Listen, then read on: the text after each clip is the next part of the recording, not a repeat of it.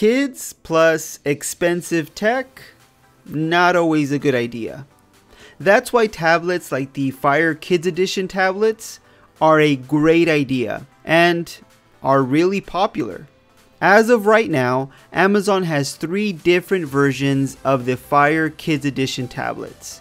But which one is right for you? Well, let's take a look.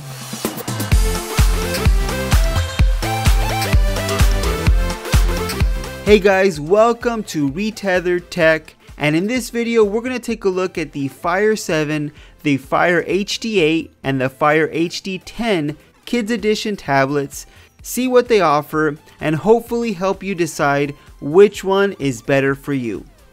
Let's start off with what these tablets have in common. All 3 tablets come with a kids-proof case to help protect the tablet from, well, kids.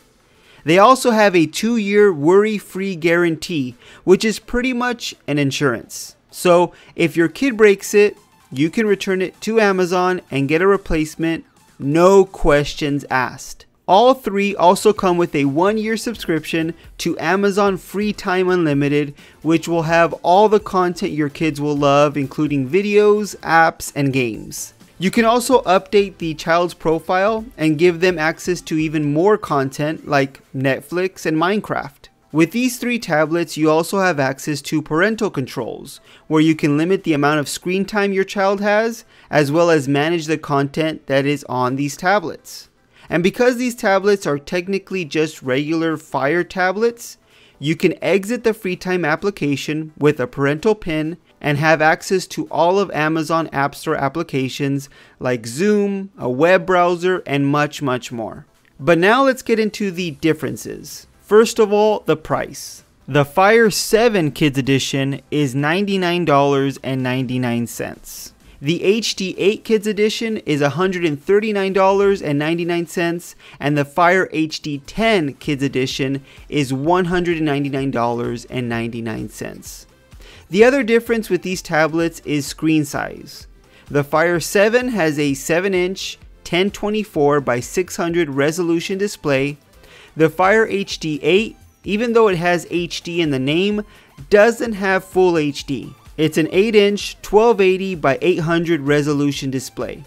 The Fire HD10 Kids Edition is a 10-inch 1920 by 1200 resolution display. So obviously the more expensive tablet has a better display out of all of them.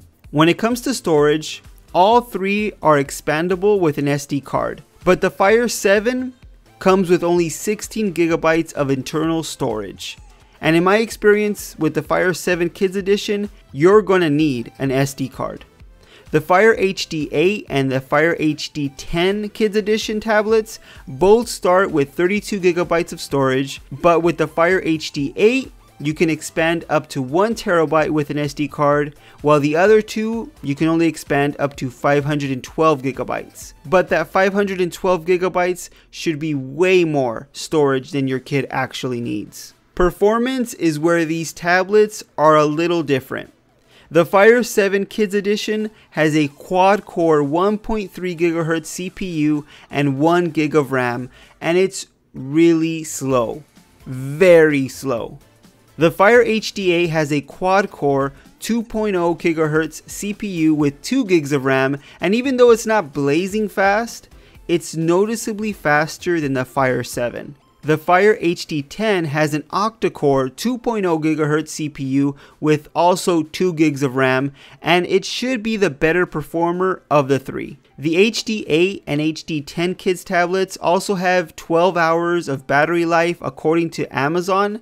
They also have dual speakers and a USB Type-C connector, while the Fire 7 only has 7 hours of battery life according to Amazon, a single mono speaker, and a micro USB connector, which if you have small children can be a problem if your child likes to connect the tablet to charge and doesn't insert the connector the right way. So which of these tablets are right for you? Well, if you want to spend the very least amount of money, the Fire 7 Kids Edition is the choice. It's the cheapest in almost every single way. the Fire HD 10 Kids Edition is going to be the best tablet in almost every area.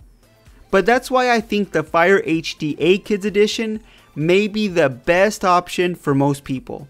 It's right in that sweet spot of price and performance. It's cheaper than the HD 10 Kids Edition, but performs better than the Fire 7 Kids Edition. Really? It's going to depend on what's better for your child, but hopefully this gives you a better idea of what each tablet has to offer. If you liked the video, please give it a thumbs up. If you want to see more videos just like this one on tech news, reviews, and opinions, hit that subscribe button and the notification bell icon so you don't miss any of our new videos.